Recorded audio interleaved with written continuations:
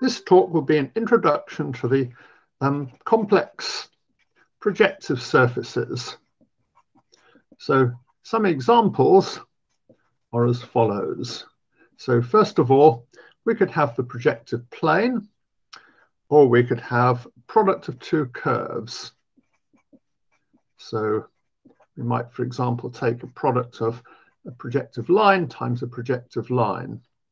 Another obvious collection of examples are just hypersurfaces in P3. For example, we could take w to the 4 plus x to the 4 plus y to the 4 plus c to the 4 equals 0, which is a simplest example of a K3 surface. And we have the following basic problem, which is classify all surfaces. Well, of course, classifying all surfaces is hopelessly difficult, but we can make some sort of progress on it and get at least a rough idea of what all surfaces look like. So in order to see what the classification of surfaces look like, we might start by looking at the classification of curves. So let's just recall what curves look like. So first of all, any curve is birational to a unique non-singular projective curve. And we can see this by embedding the curve in projective space. We can then take its completion, which makes it projective, and we can then get rid of the singularities by any of the 24 or so known methods for resolving singularities. So all we need to do is to classify the non-singular projective curves, as long as we're only worried about classifying up to birational isomorphism. And there's a basic invariant of non-singular projective curves called the genus, which you remember is a non-negative integer and can be any of these. And for each genus, there's a moduli space, which is some sort of variety whose points correspond to isomorphism classes of these curves. So I guess it's a coarse moduli space. And its dimension looks like 0, 1, 3, 6, 9, 12, and so on, as was sort of found by Riemann, although it's not clear how rigorous his argument was. However, so this gives a sort of picture of the classification of curves. It's given by a countable collection of varieties, and we at least know the dimensions of the various bits of it. However, this isn't really the best way to look at the classification because there are three completely different sorts of behavior. Genus 0, genus 1, and genus greater than 1 should be thought of as three different classes. So from the point of differential geometry, you would say that these ones have curvature that's positive, these ones have curvature that's negative, and these 0, and these ones have curvature that's negative. Well, curvature works fine in differential geometry, but isn't a terribly easy property to look at algebraically. So instead, we can divide these up by looking at the number of sections of the canonical class K, which you remember is essentially the cotangent bundle of the surface. More generally, we can look at the number of sections of powers of the canonical bundle for n greater than or equal to 0. Now, for genus 0 curves, there are no sections of the canonical class or any of its powers because it is negative degree. For elliptic curves, the space of sections is one-dimensional, and the same for powers. For genus greater than 1, the number of sections of the canonical class is just the genus. More generally, we can look at the number of sections of k to the n for n equals 0, 1, 2, 3, 4, and so on. And it grows linearly. So it's one-dimensional for 0, G dimensional for k equals 1, and after this it becomes 3g minus 1, 5g minus 1, 7g minus 1, and so on. So what we have here is linear growth. It's not exactly linear because it sort of goes wrong for n equals 0 and 1, but it's sort of bounded by a linear function. And here we should think of this as being constant growth. It's bounded by a constant, and here it's just identically 0. So there are 3 different sorts of behavior that you can get by looking at the number of sections of the canonical class. And this can be used to give a morphism from the curve to a certain variety. So these numbers actually are called the plurigenera. So we have the plurigenera are the usually denoted by Pn of the dimension of the space of sections of the nth power of the canonical bundle. They're called plurigenera because P1 is just the usual genus. So they're a sort of generalization of the genus. And we can look at the following graded ring. We can just take the sum over all n of the global sections of k to the n. And this is a graded ring, and so it will usually give rise to a projective variety, at least unless the genus is 0. And the dimension of this projective variety is related to the growth of the plurigenera. So the dimension is for g equals 0, 1, or greater than 1. For g equals 1, we just get a point, so the dimension of this variety is 0. For g greater than 1, we have lots of sections, so the variety is dimension 1. And here the variety is empty, which conventionally has dimension minus infinity. I guess varieties can't be empty, but never mind. And this number here is the dimension of a canonical model. Well, at least it's a canonical model if the genus is greater than 1. But in any case, we have a map from our curve to this variety x, which has dimension minus infinity, 0, or 1, and will quite often be an isomorphism, but there are some special cases when it isn't. So this number here is called the Kodaira dimension of the variety. It was actually introduced by Taka rather than Kodaira, but it was based on Kodaira's work.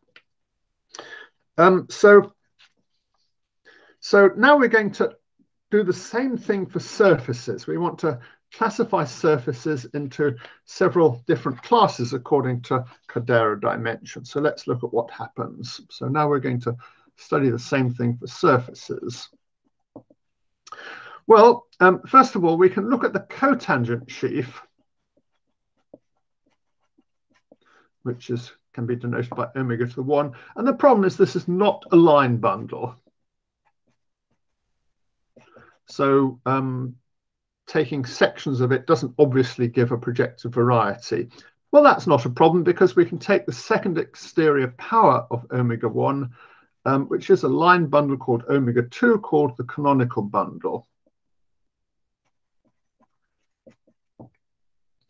And we could call it K, because writing omega 2 is a bit annoying. And now we can copy what we did for surfaces. So we define plurigenera to be just the dimension of the space of sections of k to the n.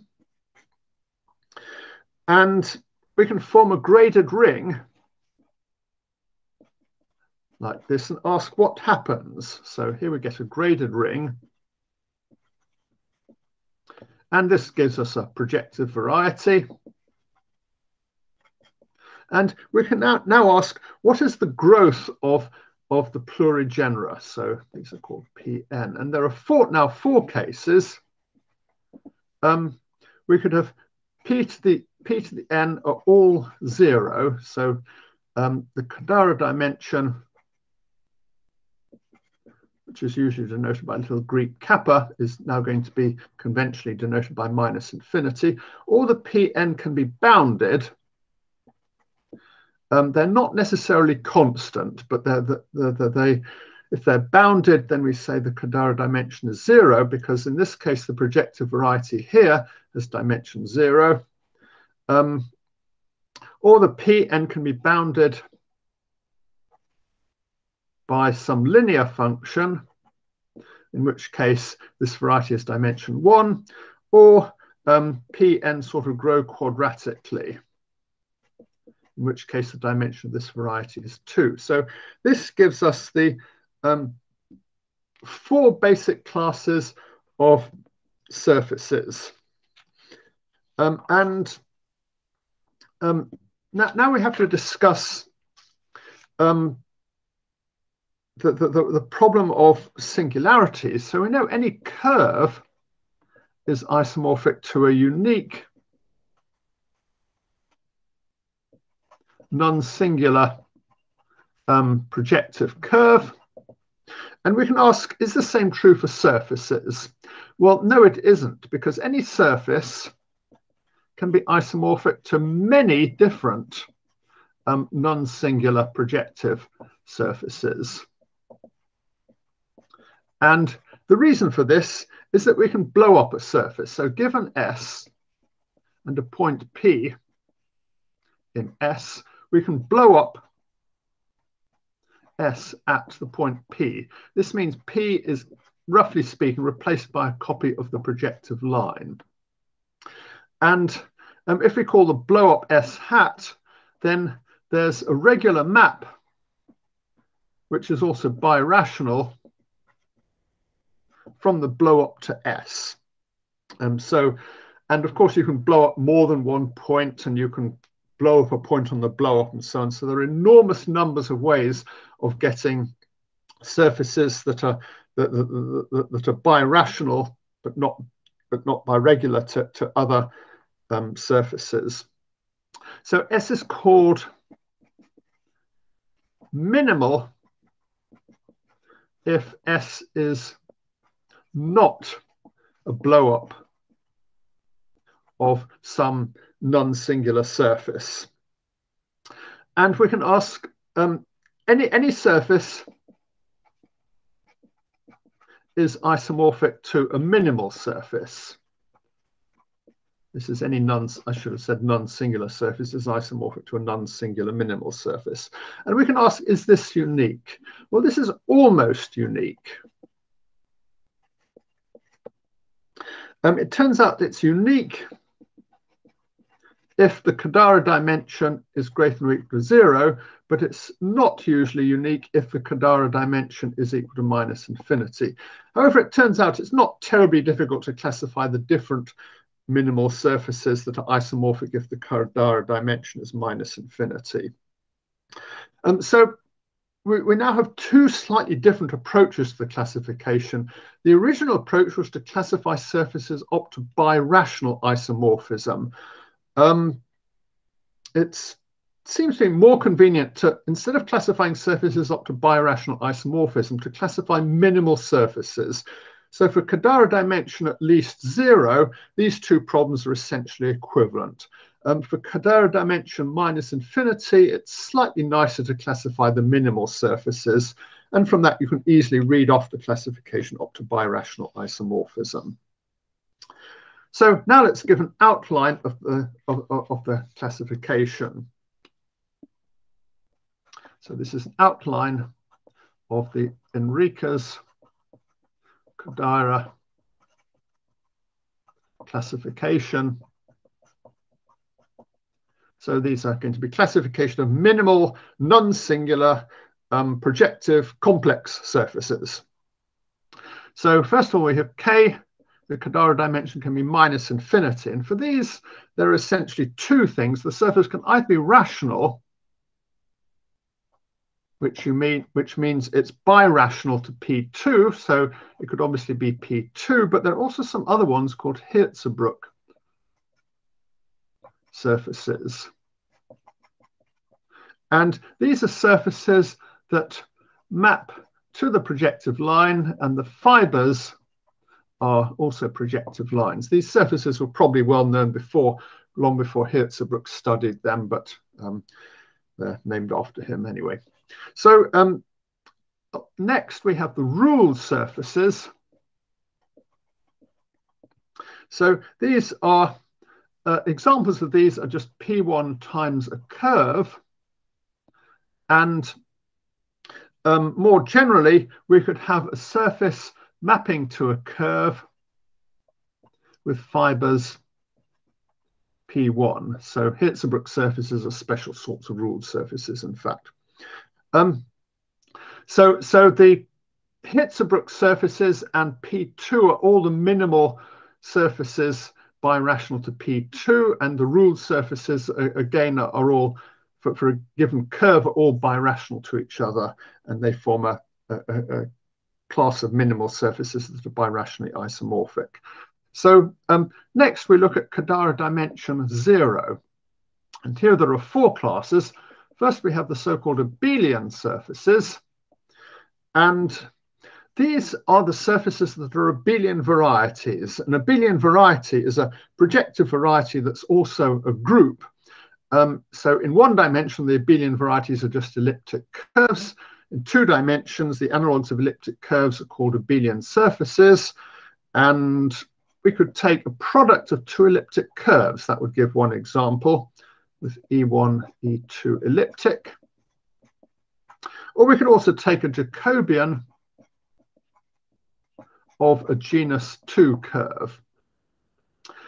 Next, we have the very famous example of K3 surfaces. A typical example of these is w to the 4 plus x to the 4 plus y to the 4 plus z to the 4 equals 0. And more generally, any non-singular quartic curve is a K3 surface. These are the Calabi-Yau surfaces. So Calabi-Yau manifolds in higher dimensions are of very great interest in physics at the moment. So there's been a lot of study of K3 surfaces because they're essentially the simplest non-trivial examples of Calabi-Yau manifolds. Then we have the hyperelliptic surfaces. And people don't really pay much attention to these because these are just abelian surfaces quotiented out by a finite group. And if you know the abelian surfaces, it's not too difficult to figure out what the hyperelliptic ones are. And finally, we have the Enriques surfaces. And these have the same relation to K3 surfaces that hyperelliptic surfaces have to abelian surfaces. They're just K3 surfaces divided by a group, and this group always has order 2. So you can sort of study K3 Enriques surfaces by studying K3 surfaces. For Kodaira dimension 1, you get the so-called elliptic vibrations. Here, the surface maps to some curve, and the fibers are mostly elliptic curves. However, you can have a finite number of fibers that aren't elliptic curves, but are something degenerate, like a projective line with a node or something like that. Typical examples of these will just be an elliptic curve times any other curve, which is a particularly simple example because here all the fibers will be isomorphic and there are no singular fibers. Incidentally, elliptic vibrations are very similar to elliptic curves over the integers. So if you take the spectrum of an elliptic curve over the integers, then it maps onto the spectrum of z, and the fibers over points of z are elliptic curves over finite fields or the rational. So the theory of elliptic vibrations is very similar to the theory of elliptic curves over the integers. In fact, what happened historically is these seem to have been studied independently for a few years before people noticed they were more or less the same thing. So Kodaira classified the possible exceptional fibers in this case and Neron in this case, and then people noticed the classifications were the same. And finally, we get on to k equals 2. So these are surfaces of general type. And there are enormous numbers of examples of these. So a few examples. We might take C1 times C2, where C1 and C2 have genus greater than 1. We might take a hypersurface of degree greater than 4 in P3, provided it's non-singular, that will be of general type. And there are a huge number of other constructions that people have come up with. However, what we have is, for these ones here, the classification is sort of known. So we have a pretty good idea of what the different moduli space and of these things are, and what the dimensions of the various components of the moduli space and so on are. For these ones, the classification is just wide open. We have lots of enough examples to show that the classification of general type surfaces is incredibly difficult, but we still don't know even what a typical surface of general type is. We don't even know if there is a typical surface of general type. In fact, calling this a classification of surfaces is a little bit misleading. It's a bit as if, we had an Enriques-Kodaira classification of, say, birds. So what does the Enriques-Kodaira classification of birds say? It says that there are 3 sorts of birds. There are penguins, there are ostriches, and there are birds of general type. Well, obviously, you wouldn't count that as a classification of birds, because you're just having this general type of birds, which has an enormous number of birds that you don't know how to classify. And you should think of surfaces of general type as being like that. They're just, almost all surfaces are of general type, and we don't know how to classify them. So you should take the claim that there's a classification of surfaces with a big grain of salt. However, in practice, I must say the classification is actually pretty useful, because most surfaces you come across in practice tend to be of Kodaira dimension less than 2. I mean, people spend most of their time studying things like abelian surfaces and K3 surfaces. So I'm going to finish by giving an example of a non-algebraic surface. So I said I was just classifying algebraic projective surfaces over the complex numbers. You can also classify surfaces over fields of characteristic greater than 0, where the classification looks similar, but with 1 or 2 minor extra complications. If you classify non-algebraic surfaces, you get lots of completely new phenomena. So there are some types of non-algebraic surface that have no resemblance to any algebraic surface. And one of the most famous examples of these is the Hopf surface. So the Hopf surface is constructed as follows. You take c squared and you remove the origin.